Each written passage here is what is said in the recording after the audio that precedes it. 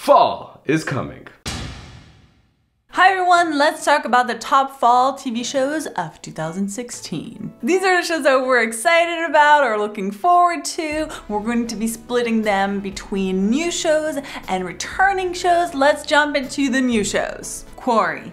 Based on the novels by Max Allan Collins about a Marine Mac Quarry Conway who returns home to Memphis from fighting in Vietnam and gets involved in a network of killing and corruption as he tries to make ends meet and deal with his experiences at war. I haven't seen the series yet, but I'm curious about it because it involves some of the same people that were involved in Banshee, and since I love Banshee, you know, I just kind of have to watch it. The Good Place. In the show, Eleanor Shellstrop is in heaven, aka the good place, after she just died, but she realizes that they made a mistake and she really should have been going to hell, so comedy ensues. Starring Kristen Bell and Ted Danson, I'm really excited because we watched the first episode and it was really funny. Kristen Bell is true to form, funny, cannot wait to see more. This Is Us. It tells the story of people born on the same day, and it stars Mandy Moore, Milo Ventimiglia, and Justin Hartley. Now I know there's not much to go on with this, but trust me, it's really good. Like, I watched the first episode and I was like, it sounds like a show I would enjoy, but by the end I'm like, bring tissues, it's emotional, it's just watch the first episode up until the end. If you don't like it by then, I'm guessing it's probably not for you. But I'm personally curious to see where they go from there. Bull, starring NCIS's Michael Weatherly as Dr. Jason Bull, the founder of one of the most prolific trial consulting firms of all times. He combines psychology, human intuition, high-tech data to learn what makes jurors, attorneys, witnesses, and the accused tick. It's a drama inspired by the early career of Dr. Phil. Saw the first episode, loved it. Just my kind of show. Michael Weatherly is awesome. I cannot wait to see more of this show. So definitely one of my new faves. Designated Survivor, starring Kiefer Sutherland. It's about the Secretary of Housing and Urban Development, Tom Kirkman, who becomes president after an attack during the night of the State Union kills pretty much everyone.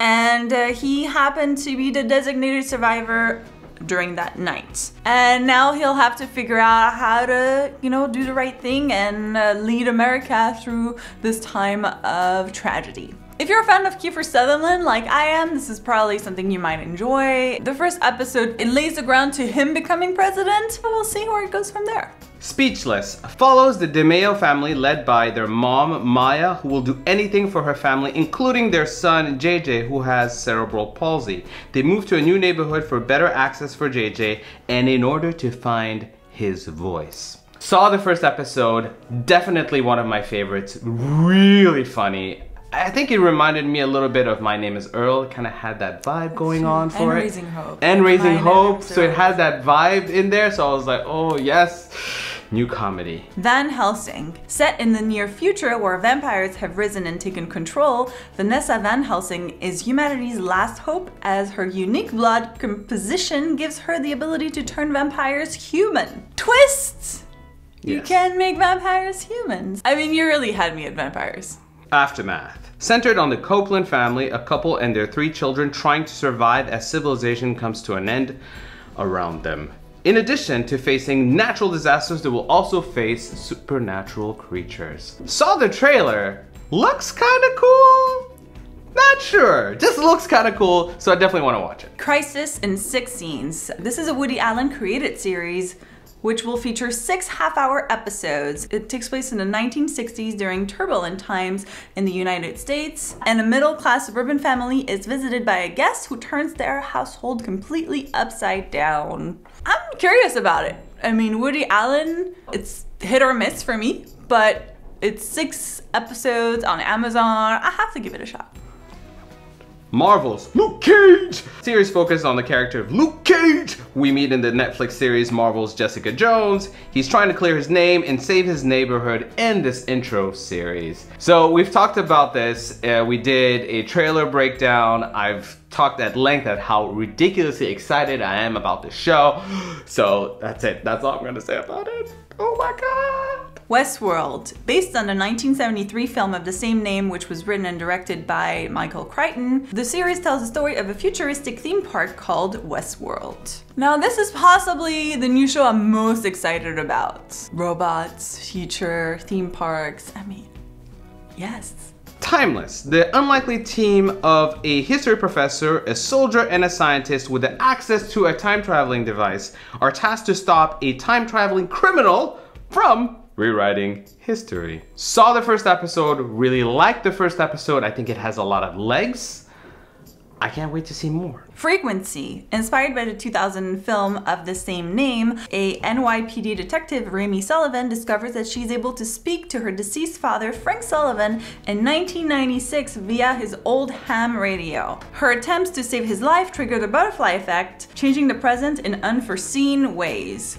To fix the damage, she must work with her father across time to solve a decades-old murder case. I really enjoyed the movie that the show is based on, and I've seen the first episode of the series, and I thought they did a pretty good job at, you know, making it into a show. No Tomorrow. The series follows a woman who becomes involved with a free-spirited guy who inspires her to make an apocalypse, which is a list of things to do before the world ends, which he claims will be in 8 months, 12 days. With the help of her friends, they try to find out if he can be taken seriously while still completing the bucket list. Saw the first episode. I think there's gonna be a lot of people who will like this show. Freakish. The show centers on a group of students who must fight for survival when predatory mutant freaks take over after a meltdown at the local chemical plant. Now, I'm going solely on synopsis with this one, and mostly hoping it's kind of like the Faculty movie, because I love that movie.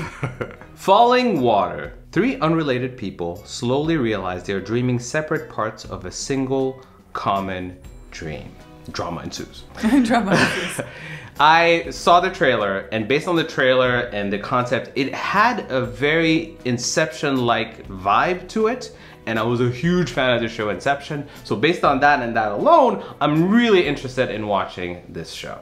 Good Girls Revolt. It takes place in 1969 and follows a group of young female researchers at News of the Week who ask to be treated fairly. Their revolutionary request sparks convulsive changes and upends marriages, careers, sex lives, love lives, and friendships. So far, I've only seen a clip, although the first episode is available to watch if you want to check it out. And it definitely seems like my type of show. Like, I was like, why haven't I been watching this already? So, really looking forward to checking out more of it. Dirk Gently's holistic detective agency. It follows the bizarre adventures of an eccentric holistic detective, Dirk Gently, and his reluctant assistant, Todd, played by Elijah Wood, set in the world of the hyper-absurd detective.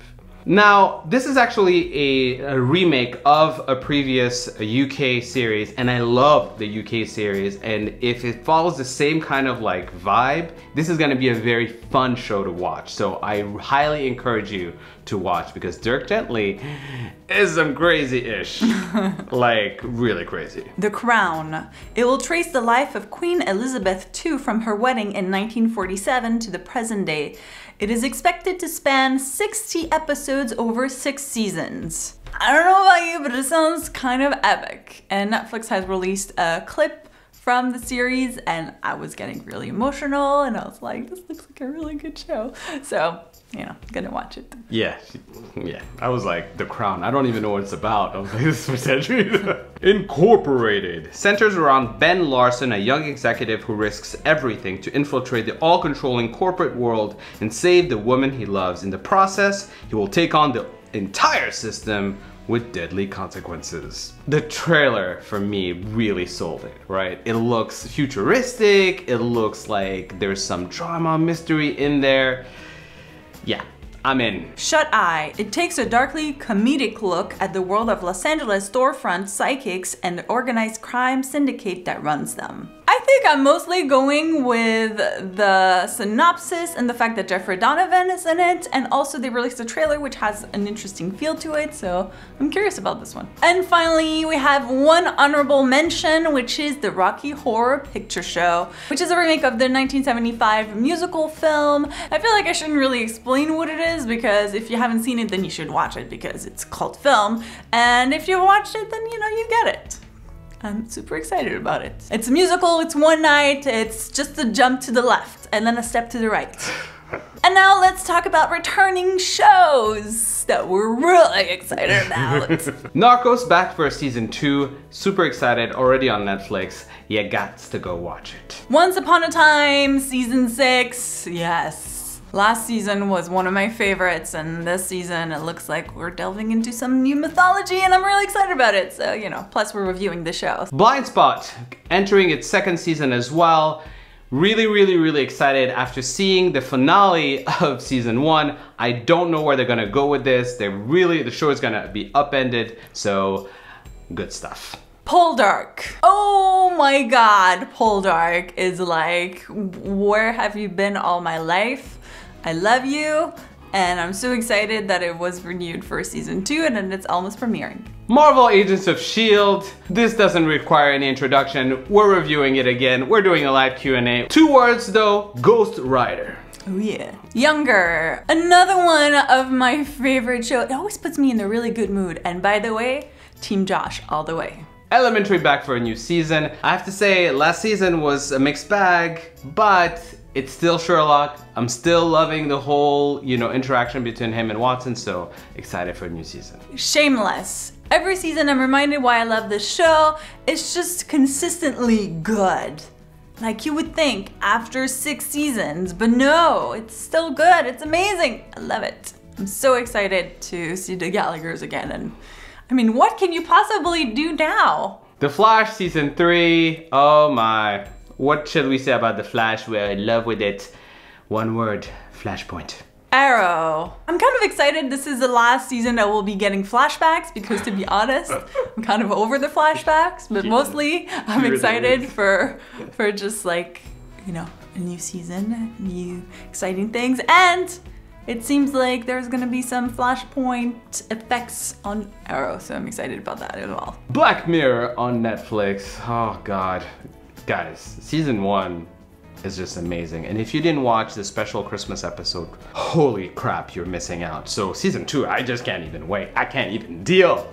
I cannot! Just a warning though, it is pretty messed up of a show. It's a messed up show. So, you know, just watch it. But it's good messed up. Yeah, it's good messed up, but you know, just be aware. It's really messed up. Jane the Virgin. Just feel good, makes me happy, it's funny. I just love it. The Vampire Diaries, final season. I've stuck it through, I've enjoyed it all throughout, and I'm actually excited to find out how they wrap it up because last season was pretty good. And I'm reviewing the show this season, this final season. So that's exciting too. Teen Wolf, back for its final season. We are very excited. We have reviews, Q&As, and it's the final season. It's so sad. Oh my God.